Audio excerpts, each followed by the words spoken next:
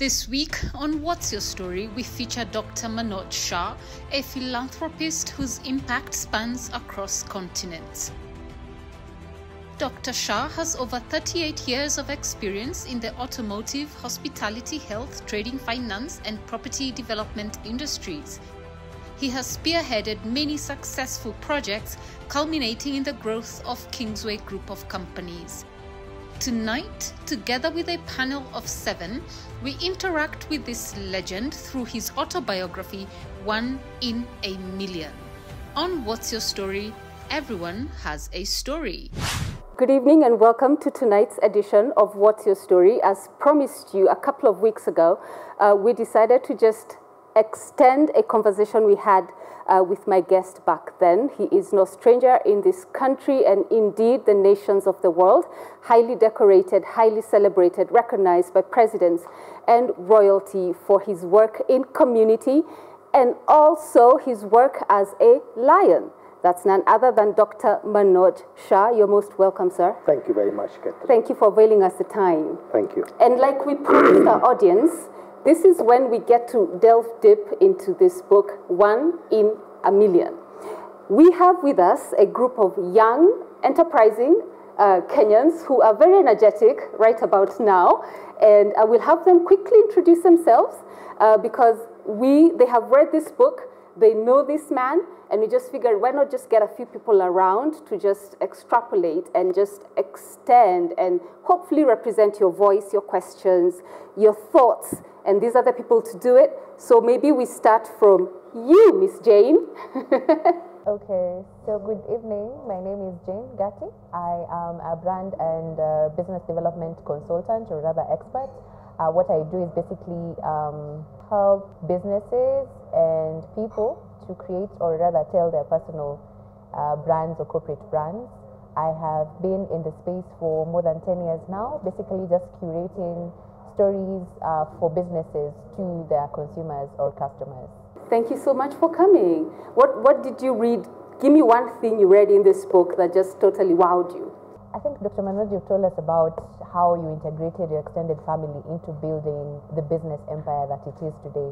How would you encourage young Africans like us who avoid black tax at all costs to incorporate our family members into building businesses with us together for the betterment of our families? Because a lot of us tend to want to get our own and run very quickly far away from our family members.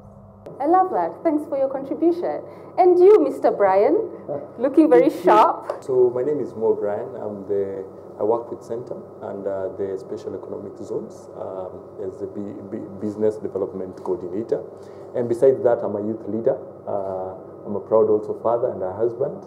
And, I'm in the youth space. I like mentoring young people my age.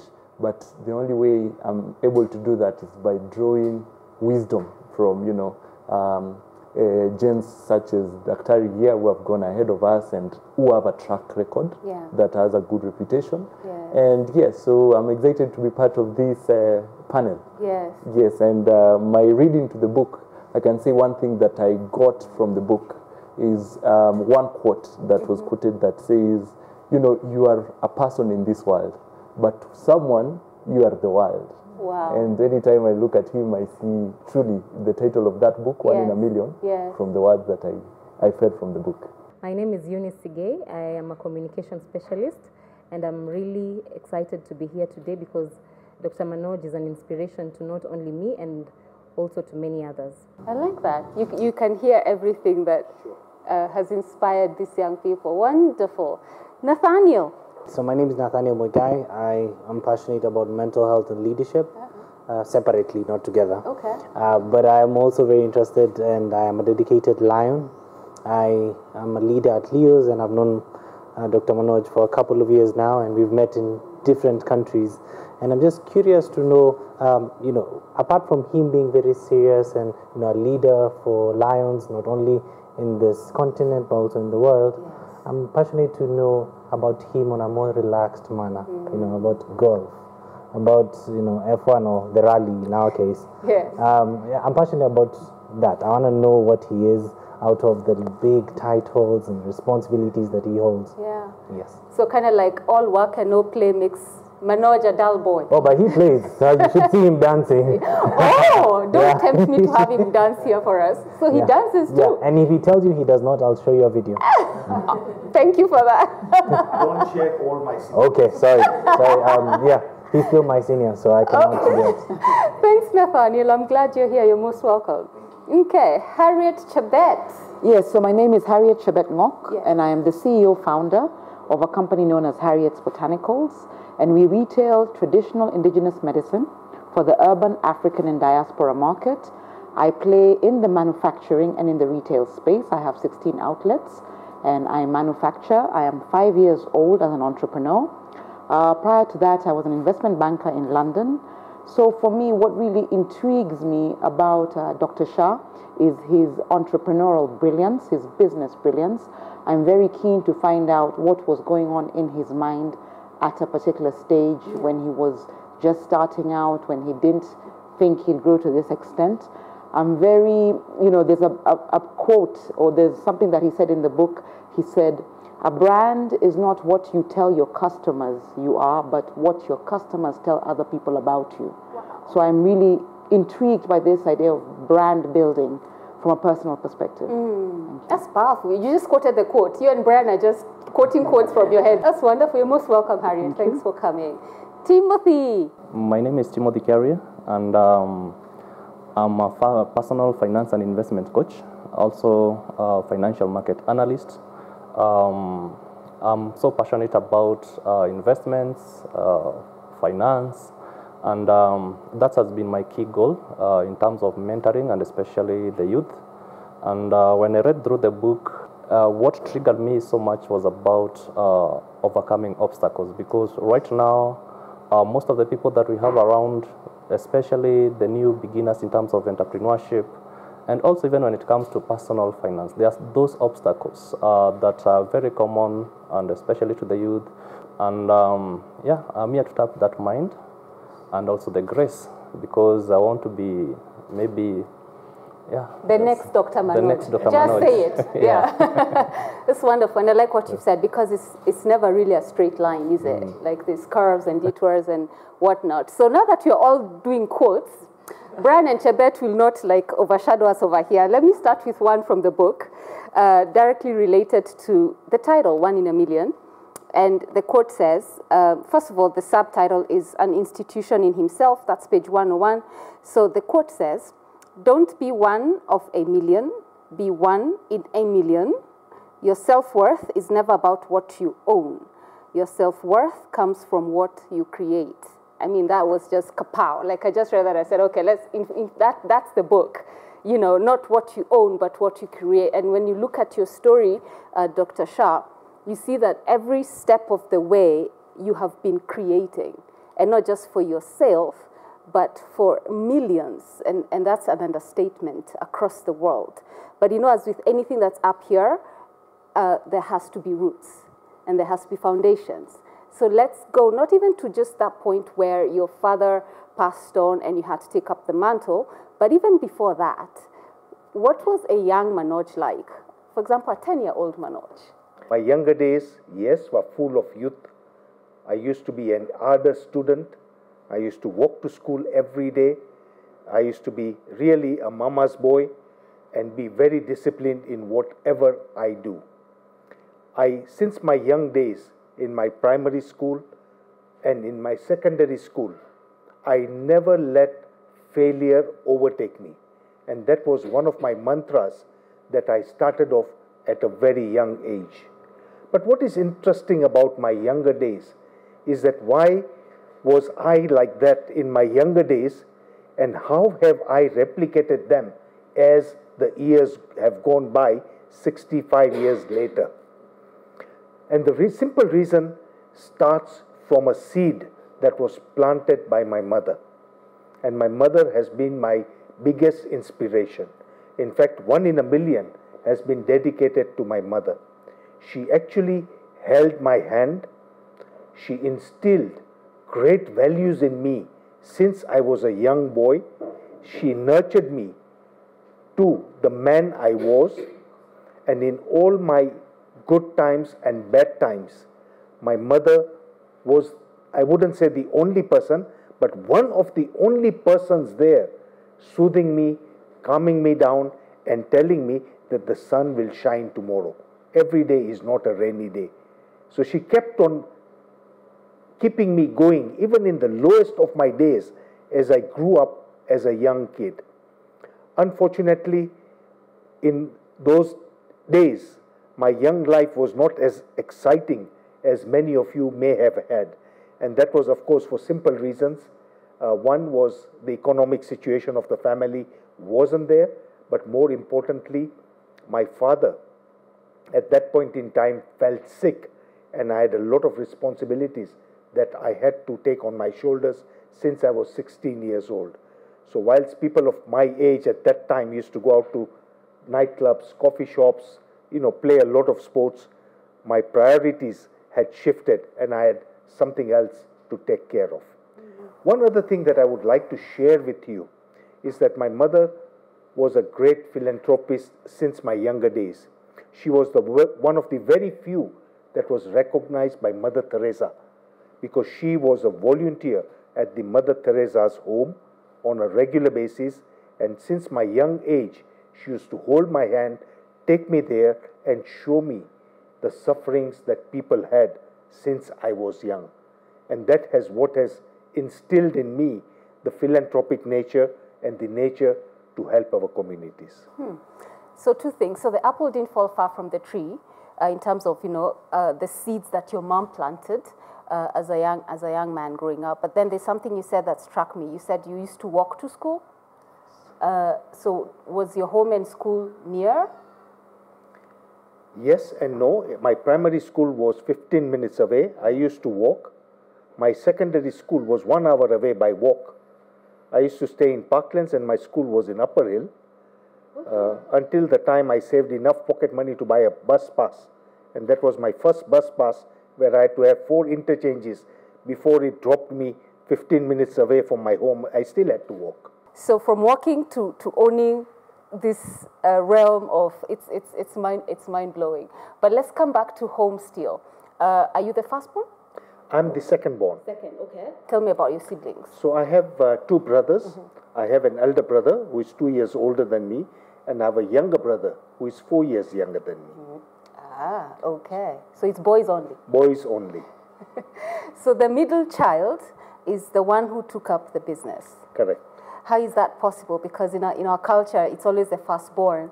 What happened at that point in time, when I was 16 years old, my brother went for his further studies to UK, and he was pursuing an H&D, a postgraduate degree. Okay.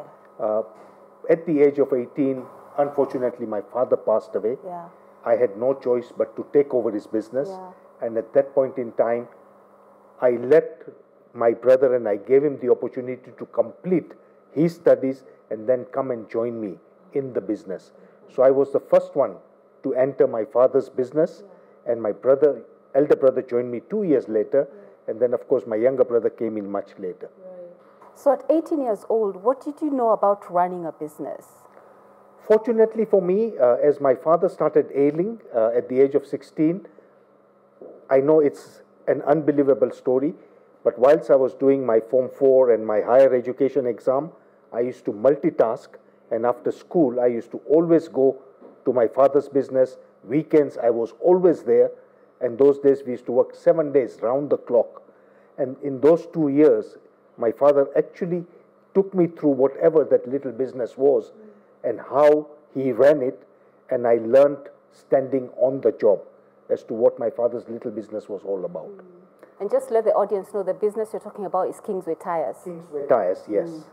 So from one little store, give me the story of the locations and everything. Yes. So from one little small store that my father started in 1960, and that store was actually a former police station, and the road before independence was called the Kingsway. It was the Colonial Street, and that was the colonial British police station that used to hold prisoners, where our existing shop is. So my father bought that prison pre-independence and started a small tire business that he evolved for the next 16 years till I came into the business. Yes. Since then, the business has grown by leaps and bounds. The tire business itself today has more than 30 outlets countrywide. It's represented in more than 22 counties. We have a very big factory where we also retread tires, and we have evolved in the way that we run the tire business by having our own super tire centers. So it's actually evolved by leaps and bounds. Yes. So at that time, at 18, was that your family's sole source of income? Yes. So the pressure to make it work was real? Yes. Okay. So who has a question for his background? Yes, well, Chebet. So at that point at 17, 18, I'd like to know whether you had a vision, whether you were just surviving or like taking it one day at a time, or thriving, thinking, well, I can grow this business. Were you thinking, I'll just bootstrap? What was the mood? What was going on in your mind? What were your plans at those initial years, I think, are so critical for an entrepreneur? So the first 2 years, as I entered into my father's business and as I took it over, my first priority was how do I sustain this business and how do I stop from this business collapsing. My second priority was that my father used to look after a big extended family. And what my father used to do in that small retail shop, it used to be the milk that used to give the cow at that point in time for 12 other family members who today have grown to a size of 30. So my priority was to look after the business, make it sustainable, and at the same time, see how this business could carry on, sustaining all the family needs and keep the family going. Because that was the only sole bread earner that we had in the entire family. So that was my priority at that point in time, to sustain it and then to grow it slowly. So you were taking it a day at a time, a day at a time? Yes. There was not necessarily what you have now, like 5-year plan, 10-year plan, no. Yes, in those days I had no other option, but it was a day-to-day, affair of how I ran my business to keep it running and keep it afloat. Okay, so 3 brothers, so one studying abroad, one younger than you, it's you. So did you feel, and you running the business, so did you feel like you were missing out on something, maybe higher education, life with friends, at 18 you want to explore? Yes, I always had an aspiration to do my higher education, and fortunately for me, I had that determination. So whilst I took over my father's business, I had an opportunity of taking evening courses and completing my bachelor's degree and master's degree, studying at the same time. So I managed to educate myself in the first 4 years that I took over the business, and I had 3 caps that I wore, running my father's business, looking after my extended family, and educating myself. And I did it. Was it hard? It was difficult, it was challenging, but I was determined, because I knew if I did not get myself educated, if I did not get myself sufficient knowledge, hence I would not be able to take the business to the next level. Brian? Dr. Manoj, I like your response. You've said that, the milk, the job, the business with the cow and the milk was not just for your family, but other family members that were looking forward to that milk. And I'm relating it to our current life, as this generation. I fall under the millennials.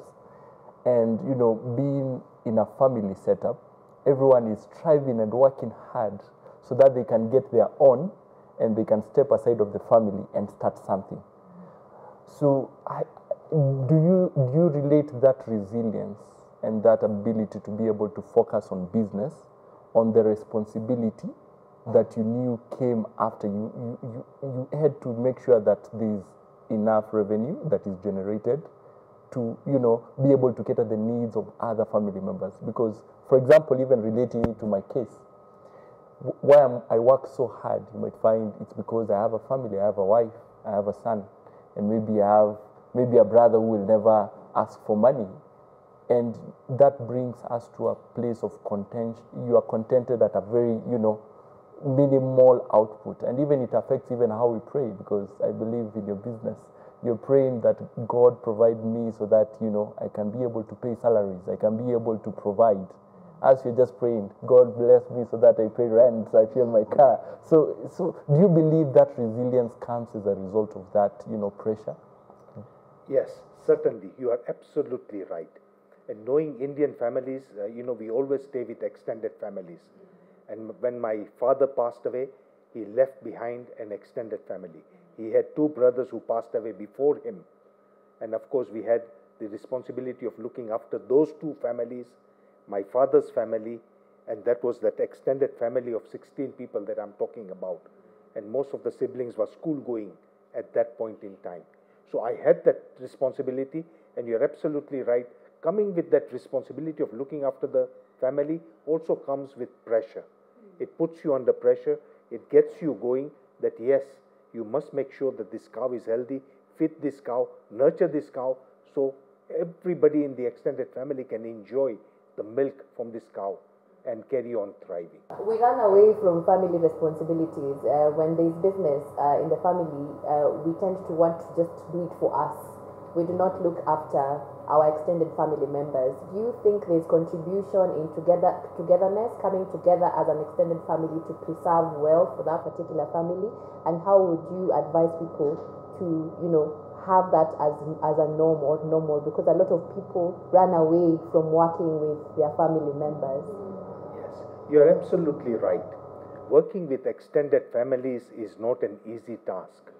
But if you structure your extended family in an appropriate way, it can certainly yield in very good results, and it can foster and fuel growth to a level that is beyond imagination.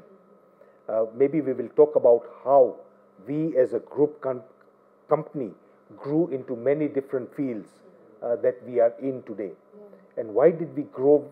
We grew because of the strength of our extended family. How did we keep our extended family intact? Why? Because at a very young age, or at a very early time in our extended family, we brought in something called planning of an extended family. We brought in a family council. We brought in a family constitution. And everybody attested to it. Each of the family members of the family units, like we know. Today we are a family of 34. And we are so happy today. Because in a big family, even in a small family, you have quibbles, you have fights. In one kitchen, if you have 3 ladies, obviously, one will say, I want chicken, and the other one will say, I want fish, and the other one will say, nothing doing, I'm vegetarian. But you can only imagine the challenges that we have. But how do we counteract that challenge? So we restructured our family. We put in a family constitution in place that took care of the family, do's and don'ts of the family, and everybody signed to it. In the business, we had a framework of how the business would be structured, how the wealth created would be divided, what would be the roles and responsibilities of each family member entering the business, and what would be the criteria. So we set guidelines for anybody to join the family business to grow it. And the final thing that we did,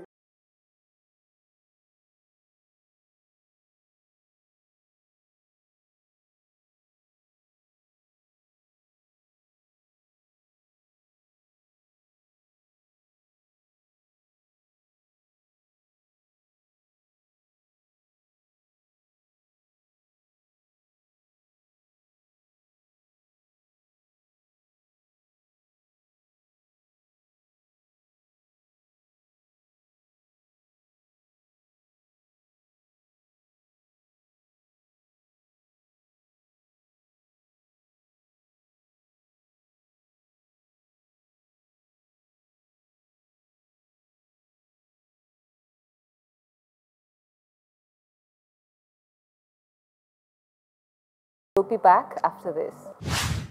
in my 4th year in business, I still very, very vividly remember tears that I had in my eyes and the 2 nights that I cried continuously when whatever little money that I had, I invested into stock for my business, and I put it in a warehouse. And on one Saturday night, that warehouse caught fire. I didn't have insurance, and all of a sudden, the vision, the dreams that I had were all gone up in smoke.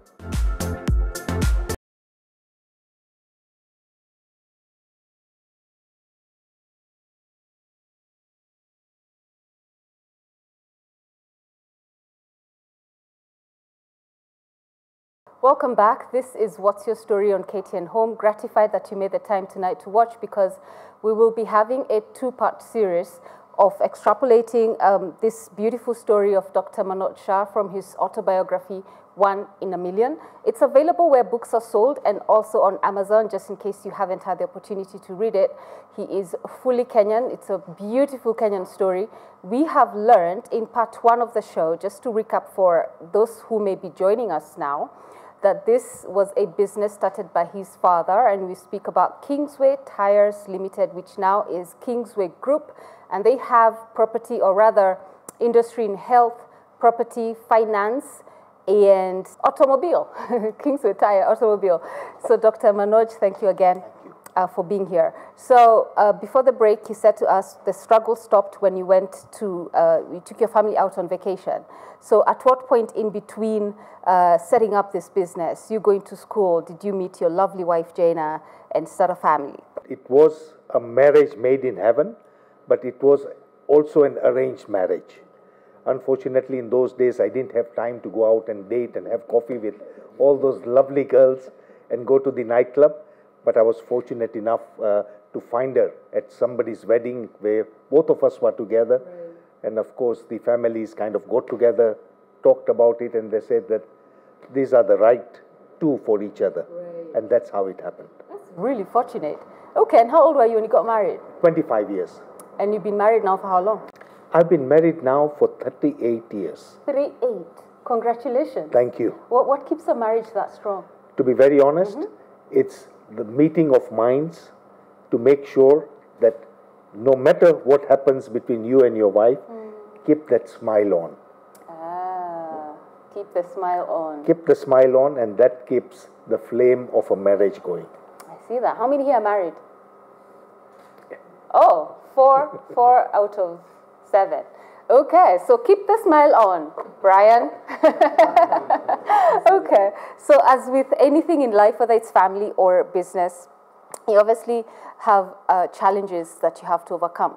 The mistake people make now is when they look at your story, and the assumptions, rather, not mistake, that people make is, you know, you've had it all going smoothly, you know, it's been, especially when we somehow have been programmed to think that for as long as you have money in the bank and petty cash flow and investments, that your averse, you know, problems and challenges, you know, they stay away, far away from you.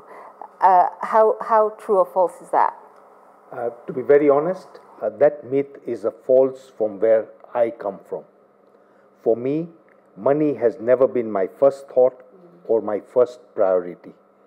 Because the way I look at it and the way we have built our business empire is around how do we manage the business, how do we manage our wealth, whatever we accumulate on a day-to-day basis. The common mistake that a lot of people make, and I've seen it over the years that I've been a professional businessman, Harriet earlier on talked about her business, many new startups, is that a lot of people start up a business, make a little bit of money, and for whatever reason, the little money that they have made goes into luxury spending or spending on other things besides the business. Whereas for me, I always took a different approach. Right from day one, since my father passed away, I never even had a single cent.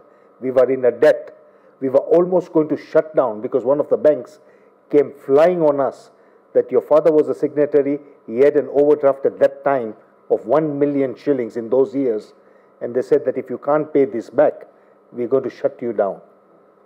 Wow. And it was that determination that taught us that why fall when you can fly. This is one of the quotes that's there in the book, because at that point in time, it was like falling. You know, you had nowhere else to go. It was the end of the world. Darkness was in front of you. when the bank comes in and says that your father owes money and we are going to shut down the business. But nevertheless, with sheer determination, we managed to talk to another bank in those years who helped and bailed us out. The lesson that we learned from that experience, right from the time I initiated and took over my father's business, every single penny that we made went back into paying the loan that we had taken to keep our business alive.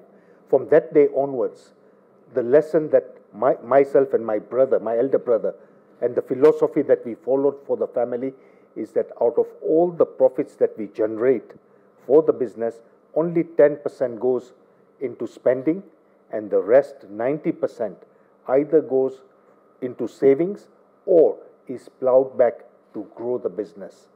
And one of the reasons why we have succeeded in multiplying and growing our business over the last 40 years is because of that one single factor, whereas everything that we have made has gone back into expanding our business and expanding our family wealth.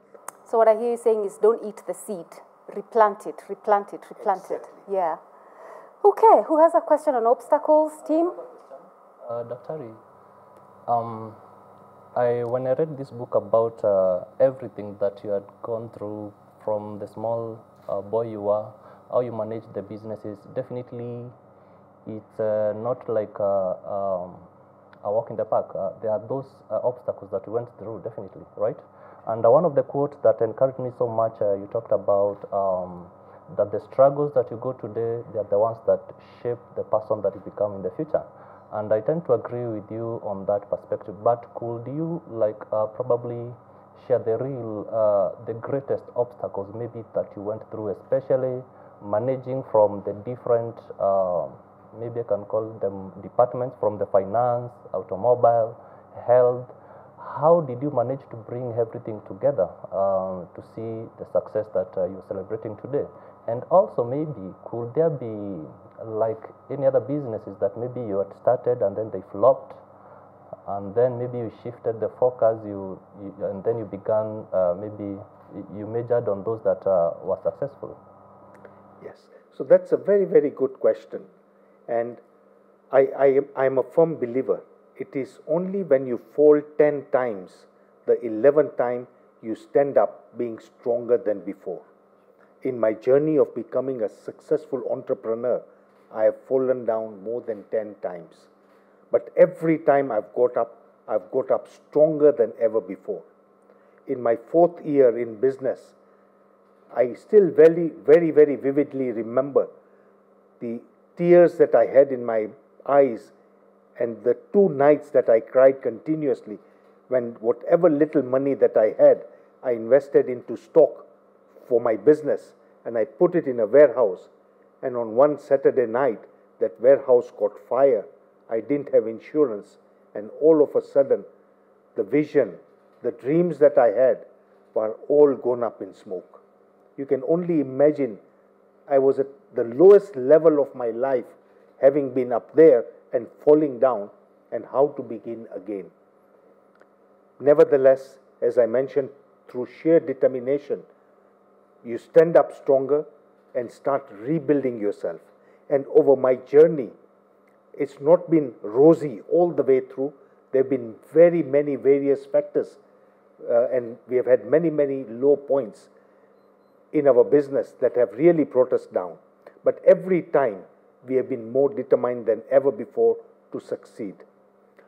Again, not all businesses turn to be fruition. What is important, and the lesson that I've learned, is that very early in a new startup or in a new business, if you find that your business is not working, call it a day, get over it, and go for something else. I've started very many new businesses in the earlier part of our career. Like everybody else, we also had a dream. We also wanted to make it quick. But at that point in time, we also realized that many of the business ventures that we started were not kind of making money. They were making losses. Just to share an example with you, we got an agency to sell sweets, chocolates, and confectionery from a South African company. and we thought that that was a beautiful business and will make lots of money. We invested a little bit of our money that we had made in our parent business into starting that business. Little did we realize that the market at that time, 35 years ago in Kenya, was Cadbury's. A lot of people thought that Cadbury was the best chocolate, and the sweets that we made here and the lollipops that we made here were the best. And again, from a price perspective, whatever we brought from South Africa did not appeal to whatever we make here. And we realized that very early in the business, and we cut our losses and shut down that business. At the same time, we thought that why don't we look at wines and spirits? It's not our cup of tea. It doesn't resonate with the tire business. But yet, my brother says that why don't we try it out and see whether it works. The same thing happened. It didn't work for us, and we shut it down. Now, these are classical cases where the business did not work from our favor. But I'll give you another case. We went into the automobile business, and at that point in time, we were very fortunate that we had the agency for cars from Korea, a car called Daewoo. I don't know how many of you remember the Daewoo cars at that time. And we were very famous. We brought in the Daewoo cars from Kenya. We set up our service workshop. We set up a whole network around the country. We were extremely successful in marketing the Daewoo cars here in Kenya. People were very happy with the product, with the service, with whatever we offered. We ran that business for 10 years successfully, and we thought that this business would never end one day. Would never end, and it would still keep on running as a family business. Little did we know that the parent company in Korea would be bought over by the giant General Motors from the United States of America, and hence the business that took us 10 years to build and take it to another level crashed overnight. General Motors bought over Daewoo. They changed the names. They had an agency here, and they started assembling the same Daewoo cars with a different brand name here at the Kenyan assembly plant, and hence we had to close down the automobile business after making it successful, after putting in a lot of sweat, and all of a sudden one day it was gone. So these are just some examples of how a journey is like the waves in the sea. So what I'm hearing you say therefore is, don't be afraid of trying or exploring, because then, I think it's Harriet who asked before we started to film, how do you know that this will work? You know, you've gone out, you've done all the, groundwork, best laid plans, and then it works or it doesn't. So how do you know? There are two ways of skinning a cat. One is the old way of doing it, where you take risk, use your business instincts, use your gut feeling, go for it. And of course, there is now the analytical way, where you analyze and look at how your business is going to work for you. That's amazing. It's amazing. Eunice, let's hear from you. So my question to you, Dr. Manoj, is what is that one thing that makes you want to do more for people who are coming to seek services? For example, at the hospital, where, for example, the cornea, the eye bank, where you have spearheaded that project and you have ensured that people who have damaged corneas are now able to see again. So what is that one thing that makes you want to do more? Because these are people who might not give you anything back in return, but you continue to do more and you have changed lives, and people are able to now sustain their livelihoods. They are not dependent because now they can see. So what is that one thing that makes you want to do even more and get more funding for these people? Thank you, Eunice, for that question. Healthcare is very close to my heart. Having been in the healthcare industry and also been a philanthropist, going out and working on the field, I've seen so many people suffering with so many different medical ailments that they cannot find or do not have the resources for getting treated. And hence, what I thought is that, why don't I be the change? And the change comes from necessity is the mother of all inventions. Where there is a need, we must find a way to fulfill the need. And it was exactly 15 years ago, working in the eye health industry, I realized that there were so many Kenyans out there. There were so many children out there who had damaged corneas, who had corneal problems. And what a damaged cornea is, in simple layman's term, it's like the windscreen of your car. You have a windscreen in the front of your eye. And if the windscreen of your car, if somebody throws a stone and gets shattered, your vision to see the road is impaired. Looking at the problems that our Kenyans were facing, and at that point in time in Kenya, there was no hope for any people who had corneal blindness, who had their windscreens shattered. There was nothing available here locally that could help them. They had to go to India, where a corneal transplant would cost about $5,000. They had to go to the United States or UK, where it would cost double that amount. And I thought to myself, why should this be the case? Why can't we set up our own eye bank in Kenya and see how we can help these individuals? And at that point in time, an idea came into my mind, and I initiated the first eye bank, not only in Kenya, but in East and Central Africa. The whole of East and Central Africa, I set up the first eye bank.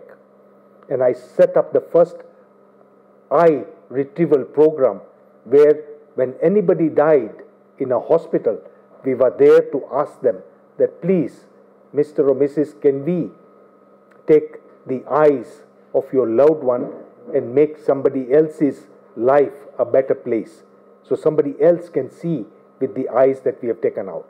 And the first question they asked us is that, are you going to remove the whole eye? I said, no, we are only going to remove the windscreen of the eye, otherwise the face and everything remains intact. So once we remove the cornea of the eye, we process it, and from every one person, we harvest corneas. 2 people can see, and we transplant them into people who can't see. Today, the national statistics shows that there are 75,000 people in this country waiting for a corneal transplant, and the corneas are not available. At our hospital, we had a backlog of 2,750. We have brought that down to 500 today. So that is the success of just one part of what I have done. And I could share with you many other initiatives that we have taken in the health sector. And one is just a recent one, where we managed to take 2 Kenyan children to Morocco to have a cochlear implant done. And as we all know, children, when they are born, many of these children are born deaf. And when a child is deaf, that child is also dumb. They cannot speak. And when they grow up, if they are not treated, if they are not helped, there is no quality of life for them. There is nobody in Kenya that does cochlear implants. And even if the procedure is done, it's a very costly procedure, exceeding 2.5 million shillings for just a cochlear implant. I managed to take 2 Kenyan children to Morocco, got them fitted with cochlear implants, and today they are back. They are able to hear what their mother tells them. They are able to speak slowly. And of course, we have started speech therapy and the follow-up so they can lead a normal life. Isn't that amazing? Yeah, it is amazing. I'll take one question before we wind up the show, but we're just winding up this part 1, and then we'll continue next week. So, Dr. Manoj, I've known you for quite some time, and we've been friends. I've shared meals with many leaders that you've shared time with. I'm curious that when you put down your tie and you relax, and you're not in offices or in board meetings, what are the fun things you do? Because I know you used to drive a rally car. I don't know if you still do that now, but I'll be curious to know, what else do you do to make you happy? I was a motorsport enthusiastic in my younger days, and I was thrilled by racing cars, and that always used to be a fantasy when I grew up as a small kid. And I always wanted to be a racing driver when I saw all those racing drivers that were there in our country. In those years, we had the famous Safari Rally. It was my dream to participate in the Safari Rally and to become a rally driver. I got a car, I prepared it, I participated in 3 safari rallies. I made 3 attempts. Fortunately, I managed to finish one. In those days, it was the toughest rally, a test of man and machine, endurance, 5 days, and really on very bad terrain. But I managed to finish one safari rally, and that even 10th overall out of 200 entrants that entered the safari rally. And for me, that was a victory. Coming back to what I enjoy doing most at night, when I take off my tie, sit on the sofa set, put my legs up, the thing that I enjoy the most is watching news. In the 1 hour that I'm there, I've watched 4 different channels. My favorite channel is KTN for sure. At the same time, I also look at international news, BBC and CNN, to kind of keep myself updated as to what is happening locally and what's happening internationally. And I do this religiously every day at night. What time do you go to bed every day? That's a very good question, because I watch the KTN news at 9 o'clock, and by 9:30 or 10, I watch the other news, and it's usually anything after 10:30, 11 o'clock. Wow, and you wake up by? 6:30 or 7 at the most. Okay. Okay, so ladies and gentlemen, we have to stop that here for tonight's episode. So next week, we take it forth and hopefully just find a way to just wrap it all up. Obviously, we would not be able to do that, but to the best of our ability, we will. Dr. Manoj Shah, because everyone here has given a quote, including Timothy, I think even dropped a quote. Those who haven't quoted next week, please, you'll leave us a quote. But I want you to look into that camera. And as you know, we are very passionate about the youth on this program. And so just leave them with a quote that they go to bed with tonight. For all the youth, the quote that I want to share with all of you here this evening is, why fall when you can fly? I want you to think about it. It's a very powerful quote, and really, you can fly if you want to fly. I love that. I love that. Why fall when you can fly? So we stop here. Let's fly next week, okay? On What's Your Story? The show goes up on YouTube after this, and a repeat Sunday at 2 p.m. We are open on our social media platforms. That's on KTN Home, and also Dr. Manoj Shah on all platforms. That's his name. Find him and just go let him know what this conversation means to you tonight. I'm Catherine Mwangi. This is What's Your Story. Have a good night.